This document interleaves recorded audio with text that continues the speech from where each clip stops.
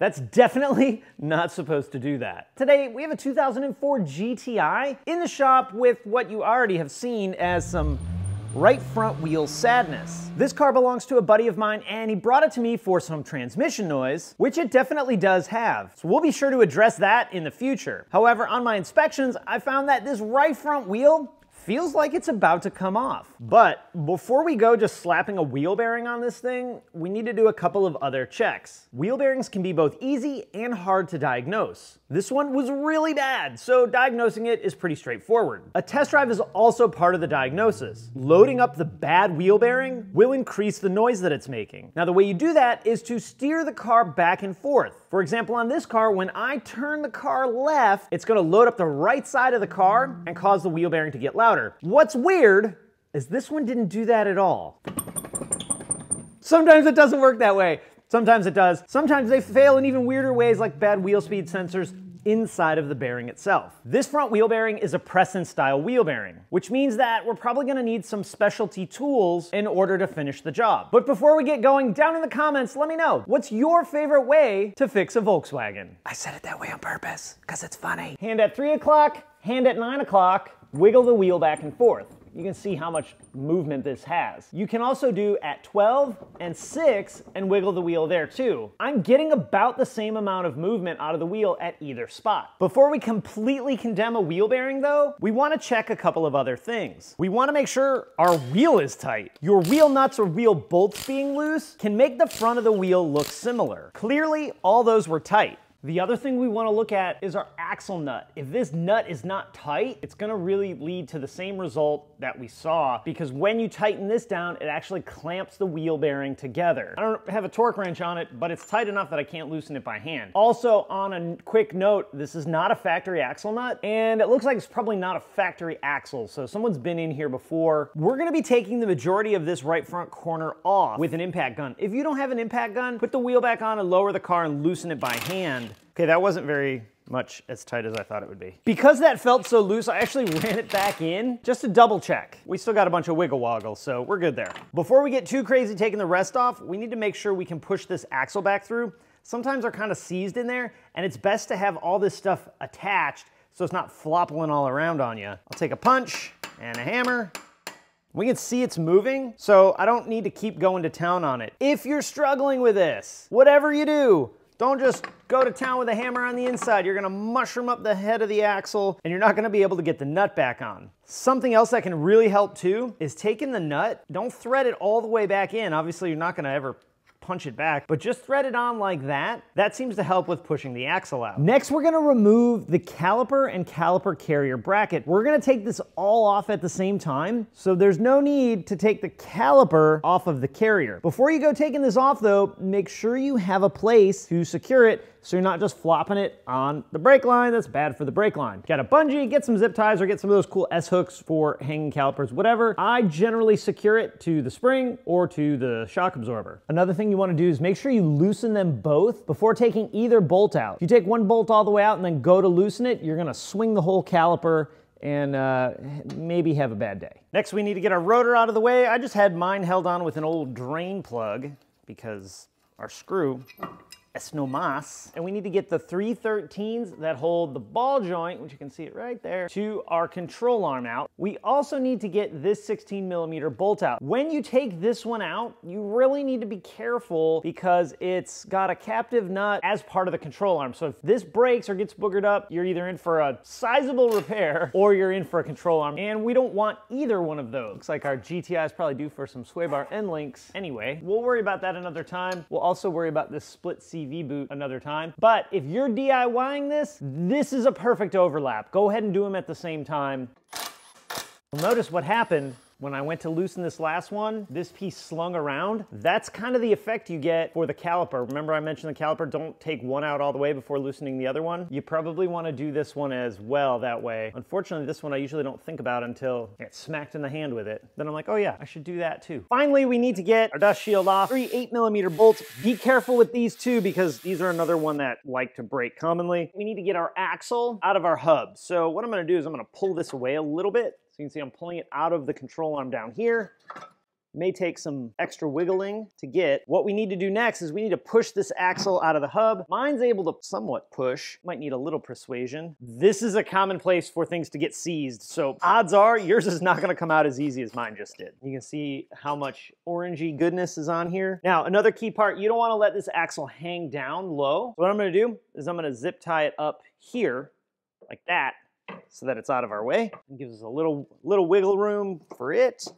We'll go ahead and get our ball joint lined back up. You might be wondering, Charles, why in the world did I take that off just to put it back on? Wouldn't it have been easier just to wait? Well, you really need to get the ball joint off or the tie rod end off to get the axle out. And we really need to put it back on because what we're gonna do next is we're gonna snatch this wheel hub off. Oh wait, look at how loose it is.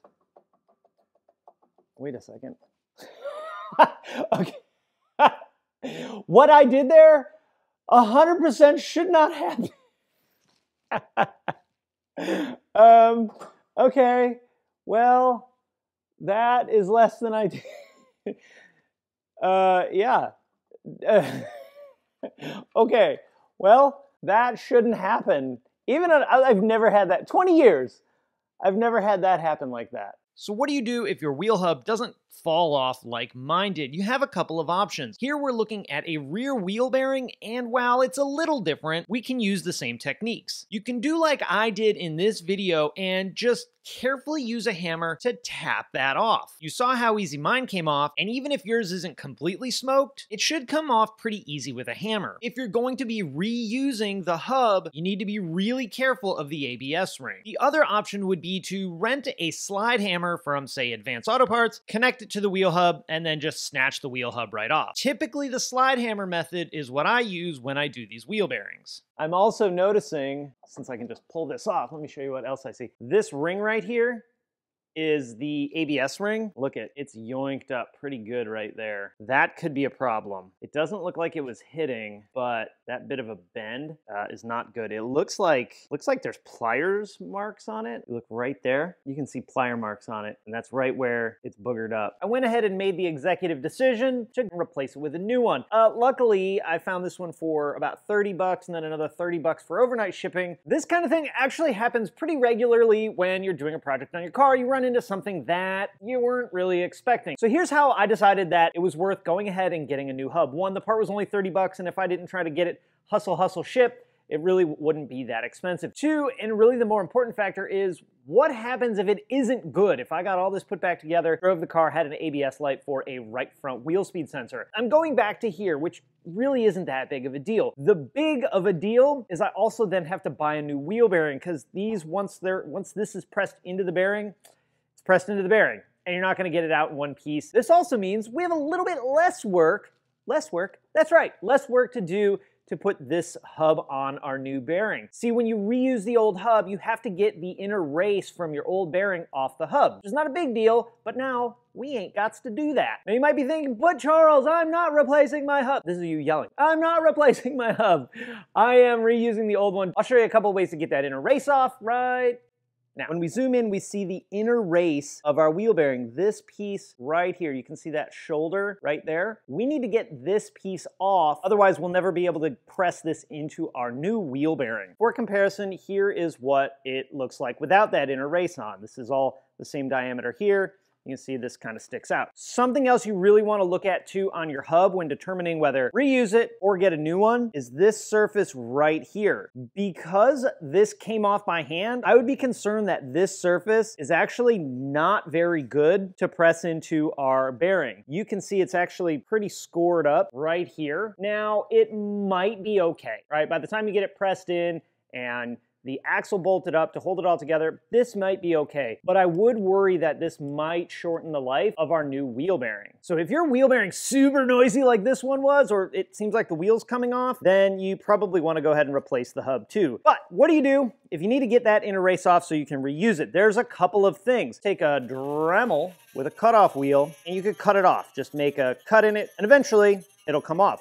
What I would do at the shop is I would put a little slit in it with a cutoff wheel and then just doink with an air hammer. You could use a hammer and chisel, and it would just break right apart. If you are gonna go that route though, you wanna be super careful and not get your cutoff wheel into the actual hub like that right there. That'll mess up the hub. You can see I cut into it on purpose. So you see what not to do. But if you do cut this deep enough and you'd want to go down a little lower, you can then take a hammer and chisel, pop, and it'll break right off. Another way is to use some heat. There's actually a tool designed specifically for this, where the hub will slide down, you can spin it, and then use a torch. It'll heat up that bearing race, and then once it's hot enough, it will expand and fall down. Looks like in our case, a little propane torch ain't gonna get it done. You're probably better off with MAP gas or a big boy torch. Back to our wheel hub side, what we're gonna do is clean a little bit of this grease and expose our snap ring. If you're watching this from anywhere that actually has rust, you're like, wow, how is this 20-year-old car not have any rust? Pretty dope, right? So we need some snap ring pliers. You want the kind of snap ring pliers that when you squeeze them together, they close. So we'll go ahead and go into the holes of the snap ring, squeeze that together. Now, I will tell you, that came off easier, easier than probably most any other one ever will in the history of snap rings. So just be prepared that yours probably won't come off as easy as that one did. The right snap ring pliers help. Usually you have to take a screwdriver and fish it out along with the snap ring pliers. Our next step is going to be pulling the wheel bearing out of the hub. We're gonna do this on the car, but if you have a press, taking it off the car and doing it that way is pretty easy too. If you are the type of person that lays out your new stuff before going back together with it, I have a recommendation. Take your snap ring from your new wheel bearing kit and put it on your hub, whether a new one or an old one. If you forget this and press this in, well, then you're buying another wheel bearing to take it back apart and put the snap ring in. So I always try and put this where I can't put this on without putting the snap ring on.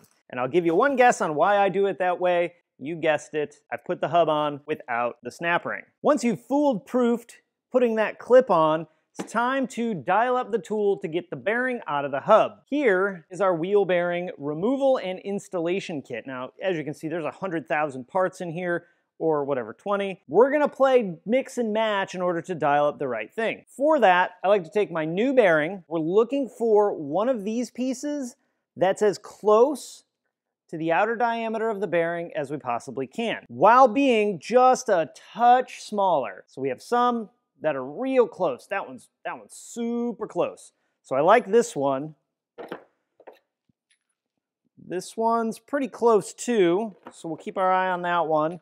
This one seems to be almost exactly the same size, but what you really want is one that's just a little bit smaller so that when we're pulling it through, we don't risk this dragging on our hub and messing it up. There's another thing that we need to keep in mind. Odds are there's a shoulder on the hub that the wheel bearing sits into. We need to make sure that whatever piece we get is smaller than that shoulder. Otherwise, we're just gonna be cranking on the hub itself, and we really don't wanna do that. We don't wanna destroy our hub. So you gotta find whatever fits the best for both the size of the bearing itself, and it needs to be able to go all the way through the hub. So while this one probably isn't the absolute best size to our bearing, it's what we're gonna have to use because it fits the closest to our hub. The other two pieces we're going to need are one of these cups, and I'll show you how to determine which one you need on the car. It has to be bigger than the bearing. So obviously our bearing fits inside, it's bigger, and it has to be bigger than our other piece too. And then we need one of these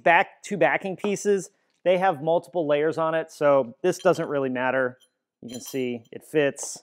If we needed one of the bigger cones, we would have to use the bigger piece here. We need our bolt, we need our 2 washers, we need what effectively is our nut. Another quick tip on the stuff I don't use all that often, I like to write what size tools it is. This one's 32 or 1 1/4 inch, and then 1 1/8. That way you don't have to dig around for the right tool. You can just grab it right away. So the cone that we decide to use is going to end up resting right on this shoulder right here of the hub. You can see this flat spot. We're gonna use that to rest our cup.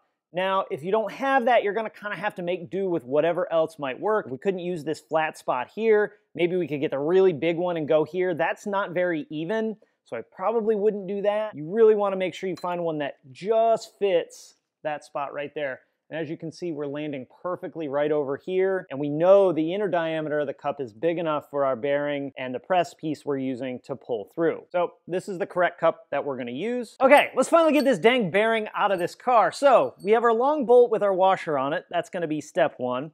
The piece that we measured up to the bearing and to the diameter of the hub is next. You'll notice that it's got this raised part right here.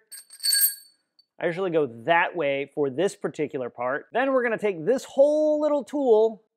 We're gonna go from the back side to the front side. You kind of wanna hold that in place. We're gonna then take the cup with the lid.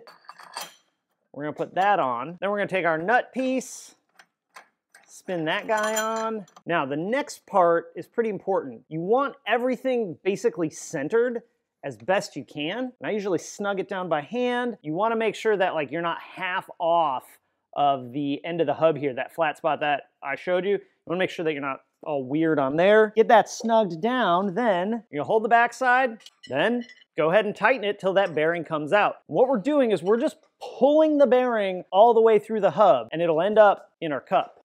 Oh, Jesus. Decided to stop being a dum-dum. Usually once you pop it loose, it's pretty easy to get out. When it starts to get real easy, brace yourself because all this is gonna come falling out. And you don't want your feet underneath there. Ta-da! Now we have our bearing in all, I would say it's glory, but more like all of its sadness. There we go. We did it! Time to celebrate. Just kidding. We still got to put our new one in. Next, we're going to clean the hub where our wheel bearing lives. Or if you live in the Rust Belt, you're de-rustifying this whole nasty thing. So brake parts clean. Get all this yuck out of there. We are going to lube this before we press that new bearing in, but we want it as clean as possible before we do that. We don't want to drag a bunch of dirt through our hub when we pull our bearing back in. Also, make sure you get any dirt out of the groove where your snap ring is gonna go. That'll make putting your snap ring in a million times easier. Maybe not a million, but a little bit. Like four times easier probably. If you need to, if this is really bad, wire wheel, clean that up real good. Not like making microchips level clean, but clean to make it funny. All you Rust Belt technicians grinding on rusty stuff, I have a lot of respect and admiration for you. Y'all are doing work that I'm not sure I would be into. I think that looks pretty good. Let's crash zoom and see how it looks. I don't even know if that's in focus. There we go. Look at that. You also want to do a thorough inspection on our hub or knuckle, kind of called different things throughout the repair manual. I'd hate for you to press a new bearing into this and then there'd be a problem with this. You got to do the job all over again and you got to buy another bearing. This next part has become a highly debated topic, it seems. The repair manual calls for you to lubricate the inner part of the knuckle right here before pressing in your bearing. What's interesting is not every car calls for that. The B5 Passat, for example, doesn't. The Touareg doesn't. The Mark III does, and this one, of course, does too. Moly Lube is what they call for, so we're going to be using Liqui-Moly MOS2 Lifelong Grease, and you don't need a lot. Just a nice little coat on the inside here. Let me know what you think. Do you lube this, or do you not lube this? Now, before we put our bearing in, a handful of things to pay attention to. One, you want to make sure it's clean. On this outer race right here, that's where it's going to plug in, press into our knuckle or wheel hub. The other thing you want to do is make sure that you press it the right direction. For this car, it doesn't matter. It can go either way. There are a lot of cars where it does matter. Some of them will have a wheel speed sensor on the inner part, like the Touareg. So if you press, it'll fit either way. It'll look the same either way. But if you press it in the wrong way, you'll have no wheel speed on that corner. Cars like the B5 5.5 Passat, the inner races were actually different diameters. The outer race, I'm pretty sure, was the bigger one. And so if you pressed it in wrong, you had the inner race as the bigger one, and that's not what you want. You want to make sure you follow the repair manual no matter what. Also, something that can sometimes make this a little bit easier is to throw this guy in the freezer and get it nice and cold. Some people even heat the knuckle up. That way it presses in even easier. These usually go in pretty straightforward. We're gonna be using the same kit with a couple of different tools going back together. On the back side of our knuckle is a small shoulder. Remember I said it had the piece that we were gonna use had to be smaller than the shoulder? Well, now we want one that's about the same size as the shoulder. This one fits real nice right on the shoulder. So that's our backside one. For our front side one, to push the bearing in, we want to find the piece that is the biggest piece that fits inside the knuckle. So this one, like, you can see I can move it a little. This is the biggest one that fits inside the knuckle, and that's the one we're gonna use. We're kind of doing the same thing, but different, man, on this one. So we're gonna be squeezing the bearing into our hub. So we'll get our bolt, we'll go through the piece that we already put in. We'll pick up our light that we dropped. Next, we take our bearing, make sure it's the right way. Get that guy kind of started. It'll hold okay. We get that one that's just big, right? The biggest one that fits in the hub or the knuckle. Get our washer. Now for this one, I don't know if you can see that, but our nut is threaded to the end on one side and not on the other. If you go this way, you don't have to thread it in a bajillion times. Just makes it going in a little easier. Now for this one, I hate using power tools. It'll work. I'm not mad if you do it. I just don't like doing it. I do like to kind of start it by hand because we want to make sure our bearing goes in evenly. So we'll counter hold and tighten away. This should go in super easy. If you're struggling, you might be going in cockeyed. I'm barely putting any effort on this and it's just going right in. The main reason I don't like to go in with power tools is there's a distinct feel when this gets to its resting place. And I always worry with power tools I'm not gonna be able to actually feel that. You could run it in with power tools, I guess, and then stop towards the end, but this doesn't take that long just doing it by hand. As you get the bearing closer to all the way in, slow down and make sure that your tool here isn't gonna catch the knuckle. That right there is the spot to stop. There's a distinct difference between all the other places that felt it as I was spinning that nut on to right there. It's like a hard stop. Now you can loosen that. Get your tool out of the way. Take a good look and make sure that it's in enough to where you can get your snap ring in. You also want to take a look at the backside. Make sure that it's seated all the way. It's probably gonna look something like that. Your bearing now is fully pressed in, and I want you to do nothing until your snap ring gets installed. I know I'm making like a big stink about this, but I've forgotten it and it sucks and it's expensive. So go ahead and get that snap ring in, make sure it's seated all the way. Now you may continue with the rest of the job. We are on the home stretch. We need to get this guy pressed in next. This guy goes in just like that. Funny enough, repair manual does not call for any lube on this part or this part. You do want to make sure that inner race is clean. I wouldn't go spraying a bunch of brake cleaner in there though. You don't want to get that into the bearing. We're going to kind of follow the same vibe with this as we did with the actual bearing. So the piece that you had, that you used to take the bearing out, that's what we're going to use. We want to get that on the back. Now it doesn't have to be that exact piece, but our goal on the inside is to support the inner race. So as long as it's a little bit bigger than this inner race, it's gonna be okay. So even if we wanted to use something like this one, totally fine. We just need to make sure we support the inner race on the backside. Otherwise, you're just gonna punch it all the way straight through. It's a little harder on this style of tool that we're using, but also another mistake I've made at some point in my career. So we're gonna get that piece, we're gonna get our bolt and our washer. Next, we're going to get our last piece we're pressing in. For our outside, we wanna get something that fits flat on this piece of the hub or goes over it. Either one is fine. You don't wanna mar it up though. You wanna be careful not to mar it up. You'll have trouble getting the wheel on. We'll get our washer for the outside. By now, you're an expert at this. You know exactly how to do it. Once that is all kind of set in place, we're gonna get our tools and we're just gonna slowly run this back in. Just like with the bearing, it gets to a point where you feel a distinct increase in pressure and effort that it takes to turn it. I usually just give it a little snuggie and then you're good to go. It's in. Time to celebrate. Nope, still not time to celebrate. We gotta finish our job first and put all of our tools away. How fresh does that look? Much more fresher than that scrunchy old crusty one we had in there before. The hard part of our bearing is done. It's pretty easy from here. We're gonna start with getting our axle in. Before I do that though, I'm gonna just take a brush and clean up the splines. We're actually gonna be pulling this axle back out before too long because we gotta pull the transmission in this car. That's a tale for another day. I'm also gonna get some of that Molly lube that I used. You wanna be super careful putting your axle back in. I've seen technicians force the axle into the hub and end up damaging the axle. While the nose of the axle is repairable, you don't want to have to. If you're doing this on your own, this is a good time to go ahead and replace a ball joint, you know, maybe a tie rod end. This one really could use a tie rod end. For this one, we're trying to get the car on the road reasonably, so we're kind of doing the bare minimum right now. Go ahead and use the wrong pliers to cut our zip tie. Oh yeah. Look at that, slid right into its home. So we don't run the risk of that unsliding into its home. Go ahead and get this nut put on. We're gonna bolt down our ball joint. This kit comes with a pretty good amount of hardware. I didn't use any of it because I didn't take any of that off. Maybe it's cheating, I don't know. I feel like if you don't take something off you don't need to take off, why worry about it?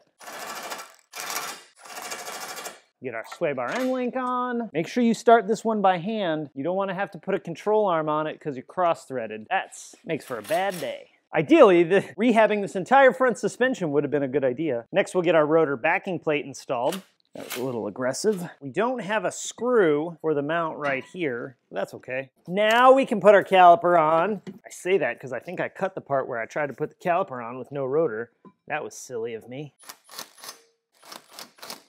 Let's go ahead and snug these bubbies up. There's some pretty detailed instructions about tightening up our axle nut that we want to make sure we follow. The repair manual says not to tighten this without the car on the ground. So we definitely want to do that. However, I'm going to snug it up because you're also really not supposed to put the car on the ground without a snugged up axle in it either. So kind of one way or the other. Now you also don't want to run this in with an impact gun. We have like a nylon coating here at the end that functions like a lock nut. So don't slam it in with an impact gun. I'm just gonna go ahead and snug it up a bit. Before you put your wheel on, depending on what kind of wheels you have, you wanna make sure you take your center cap off. If you don't take your center cap off, you're not gonna be able to tighten that nut. Wheel on, snug up our bolts, and I'll come back and torque the wheel bolts as well when we get the car on the ground. For tightening the nut at the end of the axle, we want to lower the car down so it's touching the ground. You also want to make sure that you're positioning the car where it can't roll away, because we're tightening this nut to 200 Newton meters, or just shy of about 150 pound-feet of torque. That is our first step of tightening. Also, watch your fender, make sure you don't tear it up. Then what we're gonna do is we're gonna loosen that nut 1/2 of a turn. So I'm gonna start here about 3 o'clock, right there. Go 90, then another 90. That actually loosened it a lot. So we'll put a mark here. We're gonna lift the car back up and rotate it 180 degrees or 1/2 a turn. About 1/2 a turn. Lower it back down. Now we're gonna retighten to 50 Newton meters. 50 Newton meters was the bottom end of my other torque wrench, so I had to switch to the smaller one. If you have a tech angle wrench like this one, that'll do degrees, tighten it to another 60 degrees, which is 2/3 of 90, so if you went 90, you'd probably land somewhere about there. So for the 60 degrees, if you have the tech angle wrench or something that does angle, use that. Now, if you don't have a way to measure angle, there's a little trick in the repair manual that you can use. And while it'll get it done for you, it's a little bit tricky to do. This is basically what our 12-point nut looks like when it's attached to the axle. If you place a dot on one of the 12 points of the nut, highlighted here as dot A, and then a dot on the wheel 2 points clockwise, shown here as B, you can rotate dot A to line up with dot B, and you have turned the nut 60 degrees or 1/6 of a turn. I found this difficult not only to mark the nut, but also to see where it was while you were tightening it. So rather than marking the nut, I went ahead and drew a line on the socket so that I could see it. I put my B mark on a piece of tape on the wheel and then tightened it down that way. And it worked fine. 60 degrees is a bit harder to eyeball than say 90, so this is just a little cheat code. Also, important to keep in mind that you want to make sure you double check the axle torque for your specific car. Different setups, whether it's a nut or a bolt, will have have different torque values. You want to make sure you get it right. And since we're right here, we'll go ahead and torque our wheels down too. And finally, we'll put our wheel cap on. If you're the type, we'll go ahead and line it up with a valve stem. Probably not perfect, but something else that I always like to do once I get everything tightened up is just go back and double check my work. So we're gonna wiggle our wheel top to bottom. Remember how much play was in it before. Now there's next to nothing. And then side to side. As you see, I actually got some play still in this wheel. Not nearly as bad as it was before, but still got some play. So we're gonna take a quick look underneath and see what's going on. It feels like an inner tie rod. We're gonna have to put that on the list of things we need to replace. So if you look while I move this with my hands at 9 and 3, look at how much the inner tie rod is moving. Everything else seems to be in place. We definitely have a bad inner tie rod and we have no movement. If I put my hand on the outer tie rod, I don't feel any movement there. It's all coming from back that way. Okay, all that's left now is to take it on a test drive and see how she does. On our test drive, we're gonna be listening for noise coming from the right front, which is the corner we just did our wheel bearing on. In order to load up that right side, turn the wheel left just a little bit. It's gonna load up the right side suspension and generally will either make the wheel bearing noisier or cause it to go away, but most times it'll change what it sounds like. It sounds great. I don't hear any noise. To be honest, I didn't hear any noise from it